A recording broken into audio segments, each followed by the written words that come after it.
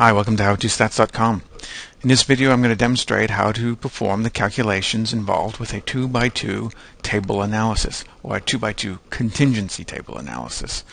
This is also known as a Pearson chi-square analysis. There are 6 relatively easy steps involved with this. First of all, now let's do a summary of these steps. Create a table of observed frequencies, calculate column and row totals, calculate expected frequencies, that's probably the toughest part. Calculate differences between observed and expected frequencies. And then sum the differences between those observed and expected frequencies. This ultimately gives the Pearson chi-square value. Then finally, compare the obtained Pearson chi-square value against the critical chi-square value. And this helps us determine statistical significance. Alright, so step 1.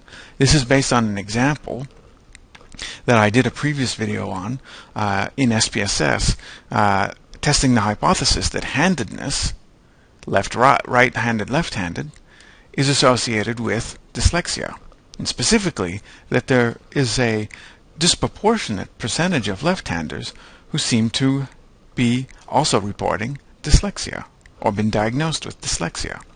Alright, so the observed frequencies in this case, there were 223 right-handers who were reported as non-dyslexic. And that's the observed frequency there. Now, right-handers who were diagnosed with dyslexia, that's 5 people right here. Then we've got left-handers who do not have dyslexia, 17 people. And then finally, left-handers who were diagnosed with dyslexia, 5. Alright, and the Pearson chi-square analysis is going to be testing whether this is disproportionate to what you would expect based on chance. So what's the next step in this? Once you've included your observed frequencies in the table, you need to calculate the totals for your columns and your rows. And then finally for the total sample. So what do I mean? Literally, just sum 223 and 5 will give you 228. Now for this column here, left-handers, 17 plus 5, 22. Now 223 plus 17 is 240. 5 plus 5, 10. Now we need the whole sample. 240 plus 10 is 250. And we could have done that with this as well. 228 plus 22, 250. It doesn't matter. You could use the column or the row. So now that we have our expected frequencies, we need to now that we have our column totals, rather, we need to calculate arguably the toughest part of a 2x2 table analysis, which is the expected cell frequencies. And I'll do that here. I've just removed the values for the observed frequencies, and I've created another table with my expected frequencies. How do we calculate that? Well, what is the expected number of people who are right-handed and not dyslexic if the null hypothesis is true? We calculate that by multiplying that column value by its corresponding row value and then dividing by 250, which is the total sample. Alright, so let me get the calculator out.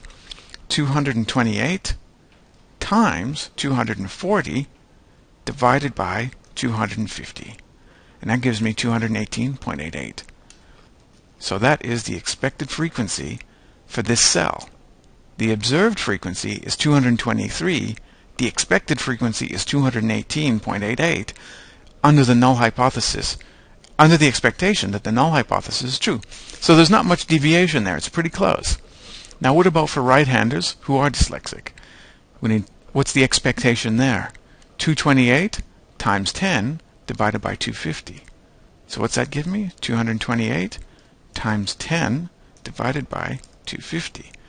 9.12. And you'll recall that there were actually 5 people here. 5 people were observed, but the expectation is 9. Alright, so there's some deviation there. Now let's calculate the expected frequency for this cell. Its corresponding column value is 22. Row, 244, so 22 times 240. 22 times 240 divided by 250 equals 21.12. 21.12.